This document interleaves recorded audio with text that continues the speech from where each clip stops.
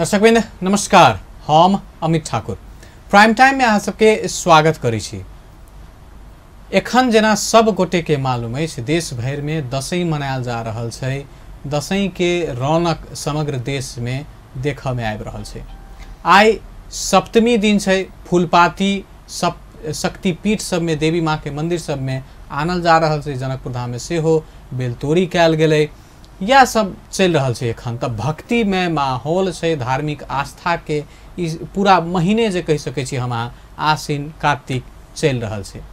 Prime time में हम सब से हो यह सिलसिला के आगा बढ़ा रहा छी। धर्म से जुड़ल बात सब, आस्था से जुड़ल बात, परंपरा से जुड़ल बात, एकरा सबके चर्चा कर रहा छी जे एहि सब में विभिन्न विकृति सब जे छै ओकरा केना हटायल जा सकै छै, नीक चीज के केना आरो हम सब सुदृढ़ कर सकै छी, समृद्ध बना सकै छी, एहि सब चीज पर चर्चा भ रहल छै। आई से हो वही के निरंतरता। आई हमरा सबके साथ में अतिथि छथि पंडित युवराज भंडारी। हुनका संगे बातचीत करब जे हुनकर सबके की एखन आब योजना रहल छै, लगायत समग्र दशैं ई सब चीज के बारे में शुरुआत करे छी बातचीत के। धेरै धेरै स्वागत छै यहाँलाई। नमस्कार। अहिले जनकपुर आउनु भएको छ। तपाईको हल्का परिचयबाट पहिला सुरु गरौँ। मैले खास नाम मात्रै भने हाम्रो दर्शकले बुझ्नु पर्यो कि पंडित युवराज भण्डारी हुनु के हुन्छ, कहाँ घर भयो, त्यहाँबाट पहिला सुरु गरौँ न, दर्शकले बुझ्नु पर्यो। नमस्कार।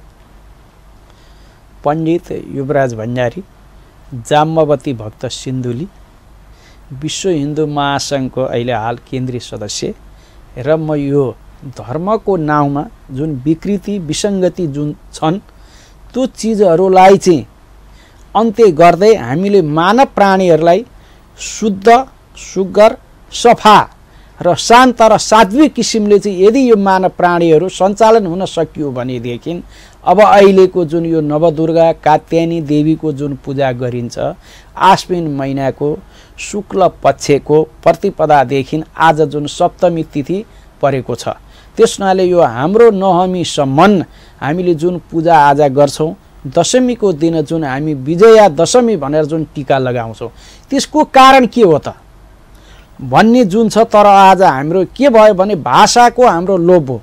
हिजो जो सृष्टिकर्ता व्यासजी हुनुहुन्थ्यो उहाँले त्यो बेला आजको जसरी अंग्रेजी अन्तर्राष्ट्रिय भाषा भनिएको जस्तै त्यो बेला द्वापर युगसम्म संस्कृत भाषा थियो र त्यही भाषामा उहाँले जो उल्लेख गरिदिनु भयो। तर आज त्यो भाषालाई विभिन्न मोडमा विभिन्न किसिमले विभिन्न समुदाय विभिन्न गुरुहरूले आफआफ्नो हिसाबमा व्याख्यान गर्नुभएको छ। भनेपछि खास उद्देश्य संस्कृति जोगाउने, विकृति टाढा पार्ने तपाईको अहिलेसम्म यही हो। सुरुवात दशैंबाट गरौँ न। दशैंमा नवदुर्गाको 9वटा अलग अलग रूप मातालाई पूजा गरिन्छ। विशेषताबाट सुरु गरौँ। किन 9वटाको पूजा गर्नु पर्यो, अलग अलग दिन अलग अलग किन हुनु पर्यो, हैन के महत्त्व रहेको छ, त्यसबाट सुरु गरौँ न। ल, प्रथमं शैलीपुत्री च, द्वितीयं ब्रह्मचारिणी, तृतीयं चन्द्रघण्टेति कुष्माण्डेति, चतुर्थकं पंचमं स्कन्दमातेति, षष्ठं कात्यायनीति च, सप्तम कालरात्रि च, महागौरीति चाष्टमं, नवम स्थिधात्री च, ब्रह्मते महात्मन भनेर जम्मा 9वटा देवीहरूको जुन नामकरण गरिएको छ।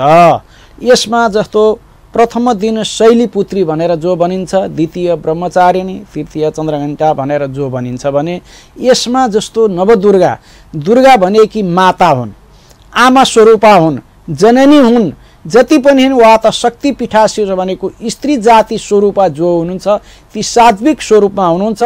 तिनीहरूलाई त्रिदेवी भनिन्छ। जसरी महाकाली, महालक्ष्मी, महासरस्वती भनेर जो भनिन्छ। यी त्रिदेवीहरूको के छ तर किन अहिले उनीहरूको महत्त्व छ त भन्दाखेरि जस्तो महाकाली भन्नाले के हो भने शक्ति कि उदय हुन्। शक्तिको उदय भएको हुनाले त्यो शक्ति कसले दिएकी छिन् त भन्दाखेरि हामी जसो गरेर हाम्रो आमाको गर्भमा 9 महिना हामी रहन्छौँ र 10औं महिना भइसकेपछि यो पृथ्वीमा हामी जुन झर्छौँ त्यसैलाई के भनिन्छ भने अहिले छोटो तरिकाले नवरात्रि पनि भनिन्छ, नव महिना पनि भनिन्छ। अनि हाम्रो जब चाहे त छोरा चाहे त छोरी यो पृथ्वीमा झरिसकेपछि हामी के मनाउँछौँ? जन्मोत्सव मनाउँछौँ। त्यस हुनाले के गरिन्छ? जन्मोत्सव भनेको हर्ष उल्लास गर्ने हुनाले हामी विजयको जुन स्वरूपमा हामी टीका चन्दन दान दक्षिणा उत्सव वा त हाम्रो भजन कीर्तन जुन किसिमको हुन्छ परत्रहरूलाई चाहिँ जुन सम्झना गरेर हामी जुन किसिमको कर्म गरिन्छ त्यसैलाई विजय भनिन्छ भने हुनाले अब यो चाहिँ कसरी यो जोडिएको छ त भन्दाखेरि जुन आज यो चण्डीमा जे उल्लेख गरिएको छ त्यही कुरासित हामीले जानु आवश्यकता छ। त्यस हुनाले जो मार्कण्डेय ऋषिले चाहिँ यो स्कन्द पुराणमा उल्लेख गर्नुभएको छ हुँदाखेरि के छ भयो भने एक समयमा त्रेतायुगको बेला थियो तर ब्राह्मण स्वरूपमा हुनुहुन्थ्यो जो रावण एउटा वीर यही नेपालको जो पुलस्ते आश्रम भन्ने जहाँ म्याग्दी जिल्लाको ठाउँमा उहाँ जन्मिनु भएको थियो र उहाँले शिक्षा दीक्षा लिने बेलामा यही जनकपुरको जानकी भूमिको जो अहिले ज्ञानकुप भनेर जहाँ भनिन्छ यही ठाउँमा उहाँले शिक्षा लिनुभएको थियो। त्यसनाले उहाँसँग सबै कुराहरूको निपुण हुनुभयो तर आखिरीमा उहाँको एउटै कुरो कमजोर के थियो भनेदेखि अहमता। जस्तो अहमताले गर्दा नष्टता हुन्छ। जो मान्छे वीर हुन सक्छ भने ऊ चाहिँ नम्रता हुन जान्नुपर्छ। त्यसो अलग अलग स्वरूपको अलग अलग विशेषता भयो यो पूजा पद्धति। आज सप्तमीको बारेमा हल्का तपाईले बताइदिनु पर्यो। सप्तमी दिन जुन माताको स्वरूप छ उहाँको पूजा किन गरिन्छ, के विशेषता छ उहाँको, कसरी पूजा पद्धति छ, अनि हाम्रो अहिले फुलपातीको पनि विशेष उत्सव नै हुन्छ समग्र देशभरिमा। फुलपातीको पनि महत्त्व के होला यस बारेमा अलि प्रश्न गर्नु। धन्यवाद। जुन आज सप्तमी तिथि छ आज यसलाई काला रात्रि भनिन्छ, अष्टमी महारात्रि भनिन्छ। यसको काला रात्रि कति छ? राति हुन्छ। त्यसनाले आज हामीहरूको प्रत्येक मानवको यो कुनै जाति विशेषको छैन। यसमा के भित्र्याउने भनिन्छ भने फुलपाती भित्र्याउने, फुलपाती भित्र्याउने भनिन्छ। कहाँ भित्र्याउने त भन्दाखेरि राजनीति गर्नेहरूलाई राजदेवी हुन्छन्, घर घरमा पूजा गर्नेको कुलदेवता हुन्छ, सबैका आफ्ना कुलदेवता छन्। त्यस हुनाले आज जस्तो म अहिले जनकपुरमा जो आएँ यहाँ आउँदाखेरि राजदेवीको मन्दिरबाट नेपाल सरकारको जुन गृह रक्षा वा त सबै नेपालका जति पनि सरकारी पक्षका चाहिँ व्यक्तिहरू हुनुहुन्थ्यो त्यो जाति विशेषको मैले त्यहाँ पाइनँ। सबै नेपाली सरकारका उच्च कर्मचारीहरू, उच्च नेताहरू, उच्च बलका जो जस्तो हुनुहुन्थ्यो र सर्वसाधारणहरूको जनकपुरको राजदेवी मन्दिरमा भिड देखेँ। त्यहाँ कस्तो भिड देखेँ त मैले पनि सबै सात्विक किसिमको हुनुहुन्छ। तपाईहरु किन आउनु भएको भन्दा आज हामी राजदेवीको पूजा गर्न आएका। राजदेवी भने को हो त भन्दाखेरि माता हुन्। माता भनेको हुन् त आमा हुन् वा त पृथ्वी हुन् वा त कुनै पनि स्त्री जाति हुन् जो लक्ष्मी स्वरूपा काली स्वरूपा सारा छन्। तिनको पूजा आज गर्न के गर्नुपर्छ त भन्दाखेरि जमरा चाहिन्छ। जमरा भनेको के हो? जस्तो एउटा भाषामा जयन्ती मङ्गला काली भद्रकाली कपालिनी दुर्गा क्षेम शिवा धात्री स्वदा सोहा नमस्तुते भनेर जो मन्त्रोच्चारण गरिन्छ। जयन्ती भनेको के हो? जमरा। जमरा कति किसिमको अन्नको हुन्छ? 9 किसिमको हुन्छ। जस्तो धान हुन्छ, मकै हुन्छ, सप्तधान्य भनेर जुन हाम्रो भन्ने चलन छ। विशेष गरेर अब जौ भनिन्छ, जयन्ती पनि भनिन्छ। त्यस हुनाले त्यसबाट जुन निक्लिएको जुन एउटा पदार्थ हुन्छ त्यो पहेँलो हुनुपर्दछ। आज जो सप्तमी छ आजबाट अब के भयो त भनेदेखि कि अर्को कुरो पनि यसको एउटा प्रमाणित आधार के छ? वेद र विज्ञान एउटै हो। त्यस हुनाले वेद भनेको ज्ञान हो, विज्ञान भनेको प्रयोगकर्ता हो। त्यस हुनाले ज्ञानीले उत्पादन गरिदिन्छ अनि हेरी विज्ञानीले त्यो प्रयोग गर्नुपर्छ। जस्तो गरेर कुनै पनि सरकारको संविधान बनाउँछ वा संसदले पास गर्छ अनि फेरि त्यस पछाडि गएर कार्यपालिका वा त साराबाट चाहिँ जब त्यो तोक जान्छ राष्ट्रपतिमा गएर तोक लागिसकेपछि कार्यान्वयन हुन्छ। कार्यान्वयन गर्ने को हुन्छ त भने कार्यपालिका हुन्छ। अनि त्यो कर्मचारी अन्तर्गत तल्लोको वा माथिको भन्ने हुँदैन। सहयोगी कर्मचारीले यदि गडबड गरिदियो भने त्यो संविधानमाथि आँचाउँछ।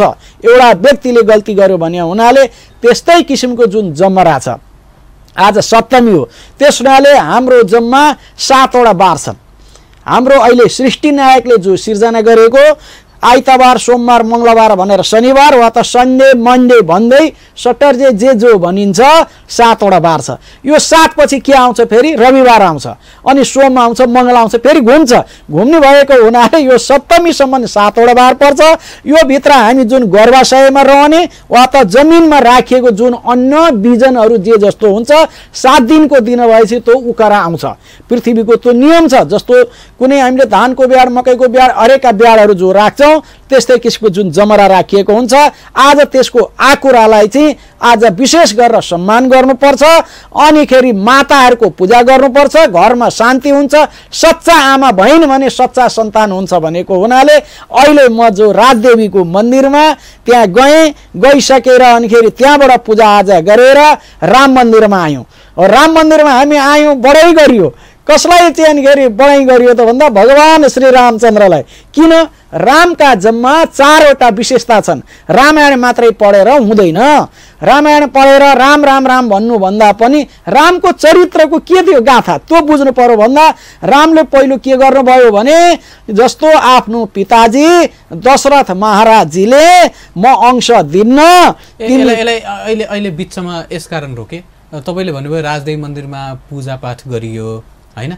खास अब यताको मिथिला भनौँ या तराई मधेसको दसैँ भनौँ, जनकपुरको दसैँ भनौँ र काठमाडौँ भयो या अन्य क्षेत्रको दसैँ कतिको भिन्नता छ? तात्विक कुरा त लगभग समान हुन्छ होला, तैपनि फरक कहाँ पाउनुहुन्छ? अलग अलग विशेषता के छ अलग अलग ठाउँको दसैँको? हजुरलाई अब यो बडा मार्मिक कुरो छ। यो शास्त्रमा जे लेखेको छ त्यो कुरोलाई मर्मा भएर बुझ्न र बुझाउन कठिन छ। त्यस हुनाले ज्ञानी गुरु मात्रै भएर हुँदैन, असल गुरु पनि चाहिन्छ, नैतिकवान चाहिन्छ। त्यस हुनाले जस्तो तपाईँले आज हाम्रै यो नेपालको सन्दर्भमा हिमाल पहाड तराई मधेस वा त हिमशिखर गरेर यो प्राकृतिक विभेद छ। त्यस हुनाले यो हावापानी अनुसारको समुदाय सञ्चालन हुन्छ। तर रीतिरिवाज भन्ने जुन हाम्रा पुस्तक ग्रन्थ शिक्षा दीक्षा हुन् त्यो चाहिँ एउटै छ। त्यस हुनाले जस्तो अब अहिले हामी नवमीसम्म हामी नौ दुर्गाको पूजा गर्छौँ। दशमीको दिन चाहिँ हामी विजया दशमी भनेर रातो चन्दनको अक्षता लगाउँछौँ भन्दा आज सप्तमी छ हेर्नुहोस्। तर यसमा के छ त भन्दा जस्तो यो मिथिलाञ्चलमा यो पद्धति हामीहरूको जस्तो गरेर हुन्छ भारतवर्षसँग बढी यो हाम्रो प्रभावित छ। हामी मिल्दोजुल्दो छौँ। यहाँको रीतिरिवाज त्यता मिल्छ। मिलिसकेको हुनाले हामी कसलाई बढी प्रमुख रूपमा मान्छौँ भने श्रीराम श्रीराम सीता सीता जो भन्दछौँ भन्दा त्यस हुनाले जस्तो अहिले यहाँ राजदेवीको जुन पूजा आज जुन गरियो यहाँ सात्विक किसिमले जो गरियो त्यो मन्दिरमा आउँदाखेरि के देखियो त भनेदेखि कि सबैहरू कस्तो मलाई त अचम्म लाग्यो भनेदेखि कि सबै सफा सुग्घर सुन्दर भएर आउनु भएको छ। म सबैको अनि विचार गर्न भनेर गएँ उहाँहरूको कस्तो छ त आज शरीरको लुवाई कस्तो छ, बोलाइ कस्तो छ, उहाँहरूको हिँडाइ कस्तो छ भन्दाखेरि सबै सात्विक भोजन गर्नुभएको छ। उपासक बस्नु भएको छ। उपासक बसेपछि सबै सात्विकै भोजन गर्ने हो भनेदेखि त तामसपन त आउँदैन नि। त्यस हुनाले आजदेखि के यो उपदेश दिएको राजदेवीले भनेदेखि कि कहिल्यै पनि तामस कुराहरूको प्रयोग गर्नु हुँदैन। तामस भनेका के हुन् त भन्दाखेरि जस्तो बाढी तामस हुन सक्छ, कसैलाई चाहिँ चित्त दुख्ने गरी स्वाट्ट भनियो भनेदेखि तामस हुन सक्छ। यो पृथ्वीमा चराचरमा सृष्टि हरेक किसिमले भएको छ। त्यस हुनाले जस्तो हरेक हुन्छ जस्तो अब खोर्सानी भनिन्छ। खोर्सानी कहाँ प्रयोग गर्ने हुन्छ त भन्दा जसलाई पेट पोल्छ भन्ने आफूलाई थाहा छ र ऊ जानी खोर्सानीको काम पिरो हुन्छ, पोल्ने हो। अनि पोल्ने चिज आफै लगाइन्छ भने उसले पोल्नु नि उसको धर्म हो। तर अब त्यस्तै किसिमले जो सात्विक हुन्छन् जस्तो जल छ। त्यस हुनाले जस्तो राजदेवीलाई भनिन्छ भगवानलाई के चढाइन्छ त भन्दाखेरि अब अर्घ्यम पाद्यम आचमन्यम पुनराचमन्यम भनेर जो भनिन्छ के चढाइन्छ पहिले जल चढाइन्छ। जल किन चढाउनु त भन्दा सफा गर्नलाई हामीलाई पनि सबै प्राणीहरूलाई चाहिँ सफा हुनु आवश्यकता छ। अनि त्यस पछाडि के हुन्छ भनेदेखि कि जस्तो पञ्चामृत स्नान भनिन्छ भने हामीले पनि सक्दाखेरि यो शरीरलाई दुग्ध स्नान गर्न राम्रो छ। दुधले स्नान गर्नु पनि पवित्रता हुन्छ। त्यसबाट धेरै जसो हिजो दुग्ध स्नान गराइन्थ्यो छालाको रोग लाग्दैन थियो। त्यो जो शुद्ध वृन्दावन भनेको घाँस मात्रै खाए कि जो गाईबाट निक्लिएको जो दुध हुन्छन् त्यो दुधले जसले चाहिँ यो दुध दही घिउले चाहिँ सदा दिन यो लेपन गर्यो भने त्यसको यो अनुहार चमक पनि हुन्छ, सात्विक पनि हुन्छ र छालाको रोग लाग्दैन भन्ने यो वैदिक तन्त्रमा यो लेखिएको छ। र राजदेवी मन्दिरको कुरा गर्नुभयो तपाईँले, अहिले जनकपुरमा हुनुहुन्छ, यहाँको दसैँ नवरात्र यसमा जनसमुदायको सहभागिता आस्था कस्तो पाउनु भएको छ तपाईँले? यहाँ जुन समुदायको जस्तो मैले जुन आस्था देखेँ, हाम्रो यो परम्परा रीतिरिवाज जस्तो त्रेता युगदेखि यो चल्दै आएको हो। त्यस हुनाले यहाँ जनर्सी मिथिला वैदेहीले राज्य गरेको हुनाले यसलाई विभिन्न नामहरू जे भने पनि हाम्रो त्रेता युगका महाराज जनर्सीले जो नीति बनाउनु भयो, सङ्कल्प गर्नुभयो, जसै गरी उहाँले यहाँ राज्य सञ्चालन गर्नुभयो, त्यस हुनाले सबै प्राणीहरूलाई सुख शान्ति र अहिले जसरी नेपाल सरकारले समृद्धिको जुन आवाज उठाएको छ, त्यो जनक राजाले जे उठाउनु भएको थियो अहिले पनि यो सरकारले त्यही उठाएको छ। तर त्यो भित्र के छ त भन्दा यहाँ मैले दुईटा पाटो पाएको छु। यो जुन यो मिथिलामा भनौँ वा त पहाडमा भनौँ, कहीँ भनौँ, र यसमा एउटै कुरो के हो भने राजदेवी जो मन्दिर छिन्, राजदेवी भनेकी लक्ष्मी स्वरूपा हुन्। लक्ष्मी स्वरूपा भनेकी के हुन् त भन्दाखेरि उनी सात्विक भोजन गर्छिन्। त्यस हुनाले एकातिर सीताको मन्दिर छ, एकातिर रामको मन्दिर छ।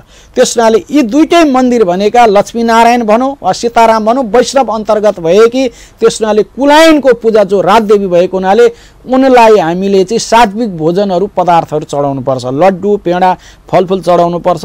तर यसमा जुन हाम्रो यो रक्त बलि जुन प्रस्ताव छ, त्यस हुनाले कुनै यो जाति विशेषको रक्त बलि दिनु भन्ने छैन। मानव सबै वैष्णव हो, सबैका हातमा शङ्ख चक्र छन् भनेपछि बलि दिनु भएन, दिनु हुँदैन। यो चाहिँ हामीले चेतना जगाउनु पर्छ। कुनै किसिमको जातीय भेदभाव गर्नु हुँदैन, कुनै केही गर्नु हुँदैन। त्यस हुनाले सबै प्राणीहरू एकै हुन्, सबैलाई दुख्छ, सबैलाई पोल्छ, सबैलाई गर्छ भनेको हुनाले बलि प्रथा हुनु भएन तपाईँको आशय।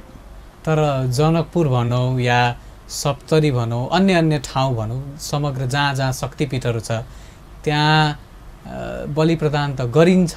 त्यसलाई रोक्नलाई चाहिँ के हुन्छ होला? शास्त्रमा के भन्छ र मानवताको हिसाबले के हुन्छ होला? हजुर, अब यो म नमन गरेँ, यो बहुत गाह्रो विषय छ।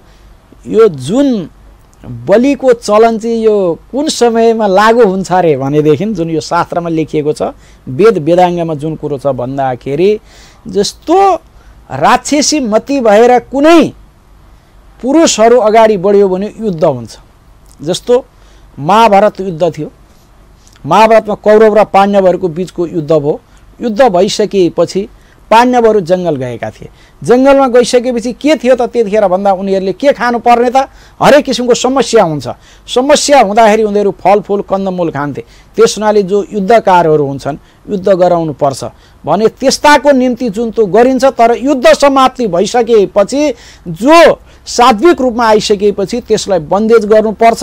तर अब यो हाम्रो बुझाइ एउटा जुन भनौँ न यो कमजोरपन भएको हुनाले अब अहिले जस्तो यो सानो सानो निरीह के भनेको छ भने लड्नु नि छ भने वीर पुरुषसित लड रे। जस्तो हान्नु छ भने सिंहलाई हान, बलि प्रथा हुनु भएन। हान्नु छ सिंहलाई हानौँ। ठिक छ, अहिले ब्रेकतिर जानु पर्यो। दर्शकवृन्द, प्राइम टाइम में समय भले छोटछिन व्यावसायिक विश्राम के बाद ये चर्चा आगा बढ़ते रहते। विश्राम के बाद प्राइम टाइम में फिर से स्वागत करी। आई दसैँ परंपरा हमारा यहाँ के जे आस्था है वही सब विषय में बातचीत कर रहा छी। ब्रेक भन्दा पहिले धेरै कुराहरू गरियो, बलि प्रथासँग जोडेर कुराहरू आएको थियो, दसैँसँग हामी कुरा गरिरहेछौँ। अब हल्का अगाडि बढौँ, दशमीतिर आउँ। दशमी एकदम हर्षोल्लासका साथ घर मानिसहरू आफ्नो कामको ठाउँ छोडेर घर फर्किन्छन्। टीका लाउनु पर्यो, ठुलोबाट मानेको व्यक्तिबाट टीका लाउनु पर्यो। यहाँ पनि जमरा लाइन्छ, कानमा यसरी लाइन्छ, आफ्नो आफ्नो अलग अलग हिसाबले। दशमीको महत्त्व के छ र त्यस पछाडि कुनै विज्ञान पनि जोडिएको छ कि परम्परा हाम्रो, त्यो बुझौँ न पहिला। बाबु धन्यवाद, जय श्रीमन्नारायण। तपाईले जसो गरी यो दशमीको दिनको जुन विजय टीकाको जुन उत्सवको जुन कुरो गर्नुभयो, त्यसैले यो विजय उत्सव कहिले मनाइएको हो भने जस्तो यो 9 दिनसम्म राम र रावणको युद्ध भयो लङ्कामा। युद्ध भइसकेपछि यही जनकपुरमा जनर्षिले के गर्नुभयो त भने मेरा ज्वाइँ श्रीरामको विजय होस् भनेर यहाँ चाहिँ दुर्गा भवानी राजदेवीको शक्तिपीठको आराधना गर्नुभयो र सात्विक किसिमले जो पूजाआजा गर्नुभयो त्यही शक्ति प्रदान भएर भगवतीको स्वरूपा भएर श्रीरामचन्द्रमा एउटा जुन शक्ति गयो र रावण जुन दशमीको दिन नवमीको दिन तो मध्यरात्रि करिब 2-2:30 बजेतिर उनी ढलिसकेपछि उनले रावणले भने त्यस पछाडि म रामसँगै भेट गर्छु भनेर जुन भन्नुभयो भनिसकेपछि रावणले भने रे कुनै पनि काम बाँकी राख्नु हुँदो रहेछ त्यसनाले म स्वर्गमा के बनाउँछु के गर्छु भनेको थिएँ मेरो दुईटा कुराले गर्दाखेरि आज मेरो यो प्राण म तपाईको हातबाट चाहिँ म पठाउन चाहन्छु भनेर भन्दाखेरि के कुरो त भन्दा कहिल्यै पनि पुरुषहरूले जो एक नारी ब्रह्मचारी हुन्छ पुरुष पनि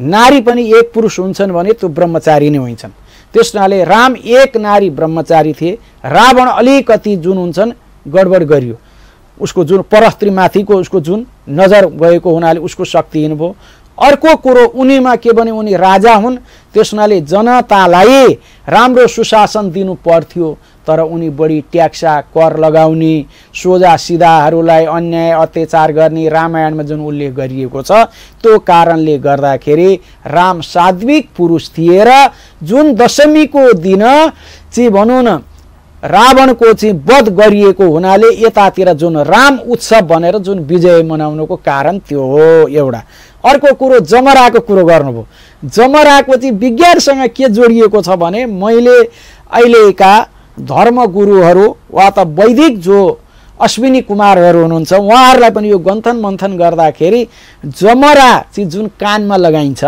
माला लगाइन्छ यहाँ माथि लगाइन्छ ठुला बडाबाट आशीर्वाद लिने भने जुन चलन छ भन्दा सानो नानीलाई संरक्षण कसले गर्छ त भन्दाखेरि बडाले गर्नुपर्छ जस्तो छोराछोरीको संरक्षण कसले गर्नुपर्छ बाबुआमाले गर्नुपर्छ अनि शिक्षा दीक्षा दिने जो हुनुहुन्छ गुरु हुनुहुन्छ भन्दा जमरा जुन किसिमको अन्नबाट चाहिँ संयुक्त रूपमा मिश्रण भएको जुन त्यसलाई जयन्ती वा जमरा भनिन्छ त्यो चाहिँ जसले त्यसको रस उटेर खुवाइयो भने अहिले क्यान्सर भन्ने जुन रोगको नामकरण भइरहेको छ तर हिजो त्यो हाम्रा माता पिता पुर्खाहरूले कुटेर खुवाउँथे सधैँ उसै खुवाउँथे त्यो रोग लाग्दैन थियो अनि त्यो चिज यता लगाइदिएपछि त्यो बास्ना आउँछ नि जमराको त्यसको भिन्नै हुन्छ र अनि रोग व्याध पनि नलाग्ने हुनाले जमरा लगाउनु जमराको रस खानु भनेको नि हाम्रो यो मानव प्राणीको लागि हित र स्वस्थकर छ भनेर पनि गरिएको हो यो सबैलाई आवश्यक छ अहिले जमराको जुस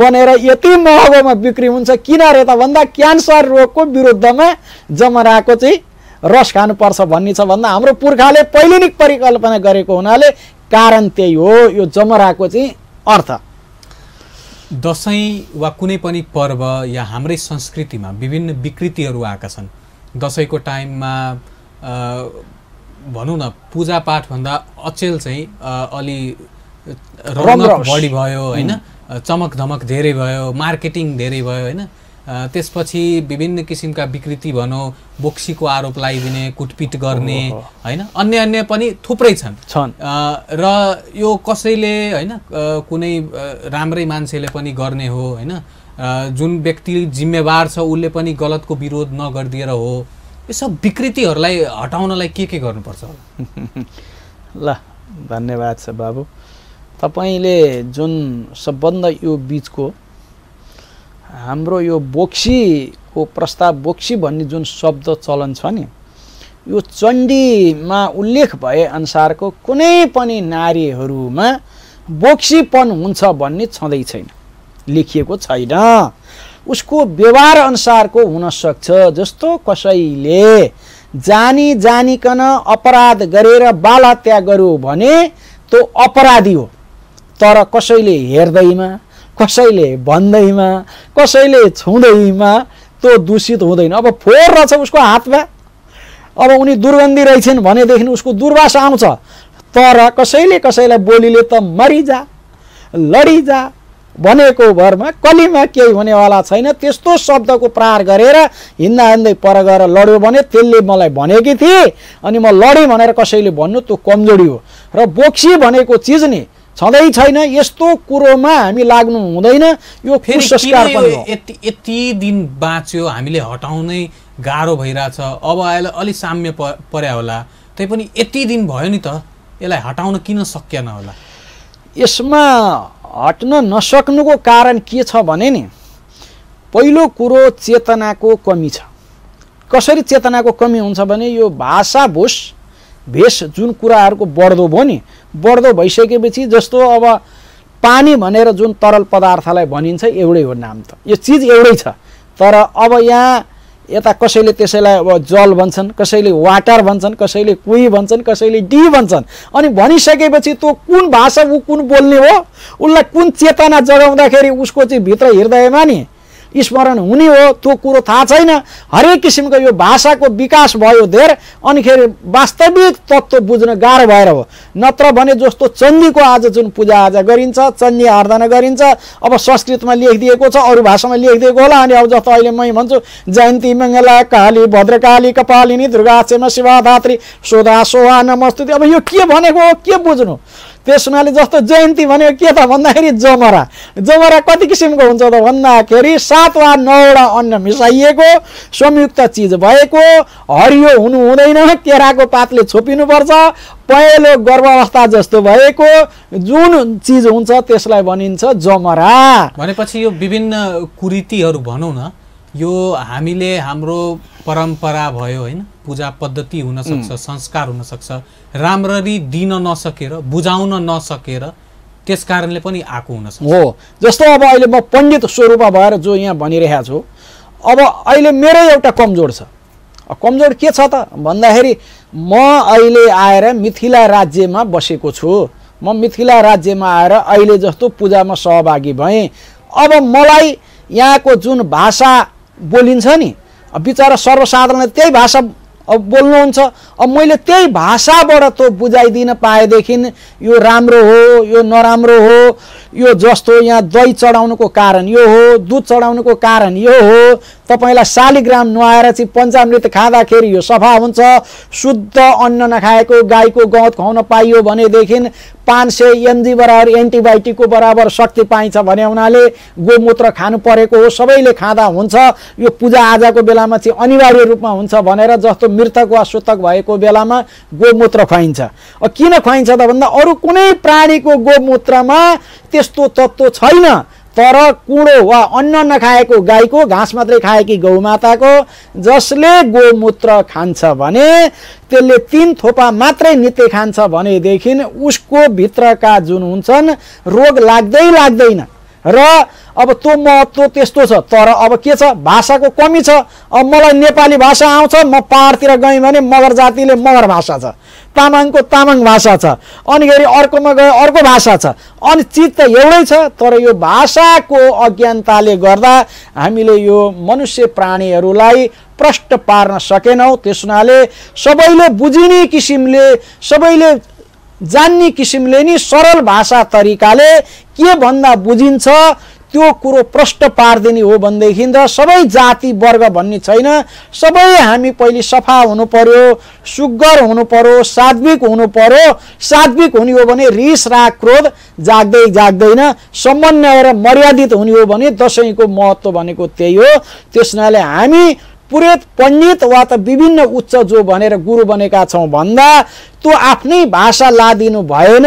कुन भाषाबाट उहाँले बुझ्नुहुन्छ यो शरीरको चेतनले बुझ्छ, यो भनेको प्लस, यो माइनस, यो देब्रे, यो दाहिने, यो तल, यो माथि हो भनेर प्रष्ट भनिदिने हो भने हाम्रा यी बोक्सी भन्ने कुरोहरू लाग्दैनन् भन्ने कुरो हुन्छ। काहीँ हेरेर काहीँ कसैलाई काहीँ घाउ लाग भनेर लाग्छ। अन्त्यमा यो बुझौँ, विभिन्न कुरीति हटाउन, आफ्नो परम्पराको राम्रा कुराहरू अगाडि बढाउनको लागि, संस्कृति जोगाउनको लागि विभिन्न क्षेत्रले के गरिदिनु पर्यो होला? जस्तै शिक्षक हुन सक्छ हैन, राजनीतिकर्मी हुन सक्यो, मिडिया हुन सक्यो हैन, युवाहरू हुन सक्यो। यिनीहरूले आफ्नो ठाउँबाट के गर्दा राम्रा कुराहरू अगाडि बढ्छन् र विकृतिहरू फालिँदै जान्छन्? ल नमन गरे म एकै मुष्टमा भन्दछु। जस्तो द्वापर युगमा वाल्मीकि गुरु हुनुहुन्थ्यो। सीता वयस्की भएकी नारी एउटा सिन्काको साथ वा कुशासनको साथ लगाएर सैन गर्दाखेरि पनि कुभाव नभएको हुनाले त्यो बेलाको समाज इतिहासकारले जुन लेखिदियो नि सच्चा त्यस्तो त्यो मन इन्द्रियलाई बाँधेको हुनाले गुरु त्यस्तो हुनुपर्छ। त्यो भयो भने विकृति आउँदै आउँदैन। अब अहिलेको त कस्तो आयो, कति ठाउँमा के सुनिन्छ भने कुनै ठाउँमा पढाउन भनेर छोरी चेली राखियो भनेदेखि त्यो गुरुले ज्ञान गुण दिनुहुन्छ, त्यसैलाई विवाह गरिदिनुहुन्छ, अनि विकृति आयो कि आएन, त्यसलाई रोकिनुपर्छ।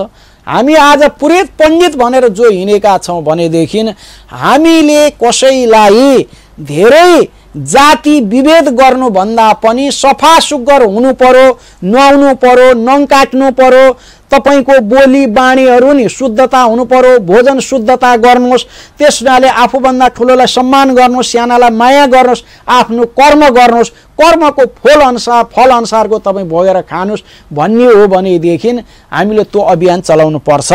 र अर्को के छ भने जसको जो लेबरिङ अहिले हुन्छ, जसको जस्तो श्रम छ त्यो अनुसारको पनि उसलाई दाना पानी दिनुपर्छ। किनभने कसैले पनि बल भएको भरमा दमन गरिनु हुँदैन।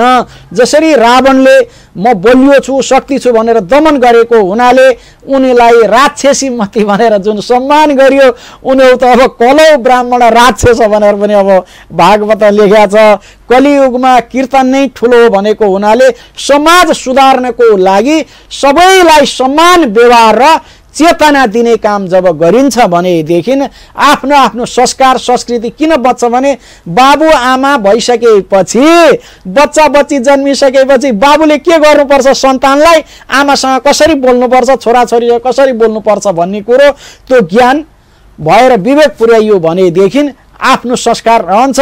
त्यस हुनाले हरेकको संस्कार र संस्कृति भनेको गाईको ठाउँमा गाईकै छ, मानवको ठाउँमा मानव छ। अब जस्तो यो वनस्पतिमा वनस्पतिकै छ। धर्म भन्नु सत्यता हो, संस्कार भनेको पहिचान हो, पहिचान दिनु नै हाम्रो सभ्यता हो भन्दै म अहिले हस् धेरै धेरै धन्यवाद कुरा गरिदिनु भयो त्यसको लागि तपाईँले। दर्शकवृन्द, आइके प्राइम टाइम के समय इतने समाप्त हुई। हम सब फिर से उपस्थित हेबे करब। ताधर के लेल प्राइम टाइम के संपूर्ण यूनिट के तरफ से विदा मंगी छी। अपन टेलीविजन देखित रहब। नमस्कार।